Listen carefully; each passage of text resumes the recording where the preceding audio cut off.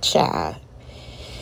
She walks in and he's like, he not even attracted to her because the body that he thought that she had, he don't think she had. Girl, let me tell you something, child. And she look fine to me. Okay, she look fine to me. Girl, Alexis, if you get pregnant, have a child, gain 5 pounds, that nigga finna leave. Sorry, y'all. He finna leave you. Alexis to me shows that she's more attracted to Dominic than Dominic is attracted to her. But listen to this little clip, y'all. And then sometimes it's not giving the same in person. It wasn't proportioned how I thought it would be.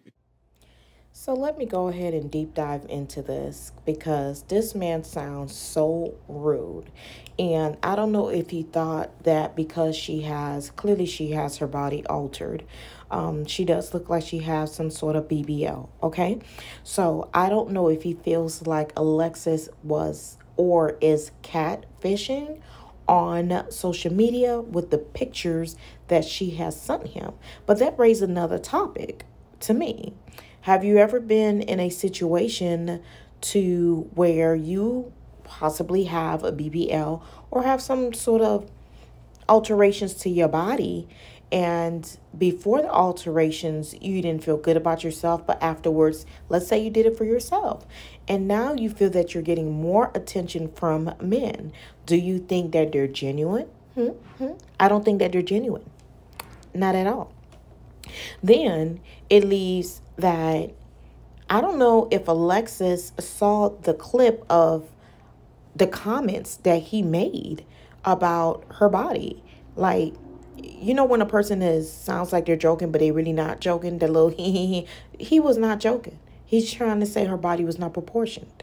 So when you date a man like that, and some women are in relationships with their husbands, spouses, or significant other who says little things that make you feel bad about yourself.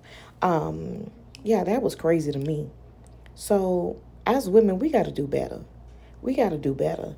And then the fight at the end, y'all, that's ridiculous. And to me, it seems like she's more into him than he is into her. Have y'all ever been in that situation? Because no, baby, I'm a match your level. You like me, I like you. You love me, I love you. You don't care for me, I don't care for you. Blocked.